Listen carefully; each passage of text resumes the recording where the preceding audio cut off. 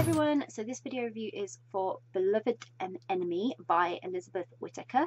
If you want to check out my review, I have just posted that. So if you're on YouTube, there's a link in the description below, and if you're on my blog or on social media pages, then there should be a link within the post. And this is the video review. So Beloved Enemy by Elizabeth Whitaker. This was quite the adventure. Ellie travels to Puerto Rico. She's on business to meet with Carla and win the deal of her career. Like, it's a big career moment for her. But on arrival, she finds herself seduced not only by Carla, but by the country and the people. And she gets a bit involved, and things take a complicated turn, and Ellie finds herself up front and centre in the middle of a rivalry between Carla and a gangster who also wants the same bit of land. What a situation to find yourself in. You go out for business, you end up in the middle of, what could you call it?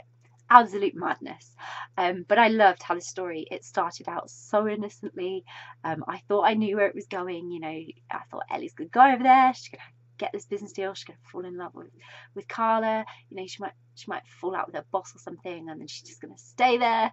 And then suddenly there's all these twists and turns, and then this exciting adventure had me on the edge of my seat, literally. I was like, what is going on? I was like, who are these people? Where have they come from?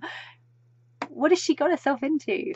And then there was this instant tension between Ellie and Carla as well that made for a really intriguing dynamic, because it did have me wondering if Carla wasn't all she seemed.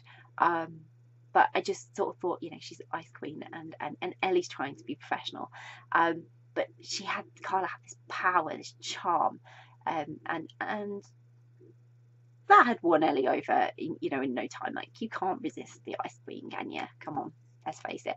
And as soon as Ellie allowed herself to be loved, just a little, it was that magical moment of this relationship blossoming between them. So Ellie's character was really brought to life when she had developed her feelings for Carla.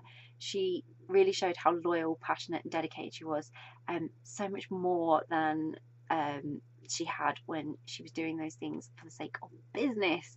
And it was that personal connection that really added the depth when we got to the dark side of the story, and that ended up putting her in the face of danger, not just physically but, you know, emotionally too. She was really in there, and Ellie was faced with some tough choices, but each one she made, it was definitely a step in the right direction for her. She put herself first for once, which was really, really nice, because I did have doubts. I did wonder if she would. The story was sensual, it was passionate, it was filled with action and adventure. It really got you invested in it, and whether Ellie was going to win a jackpot of some respects, or whether she was going to lose everything for the sake of pride and her career. So it was a very, very exciting read, and I really enjoyed it, and hope you will too.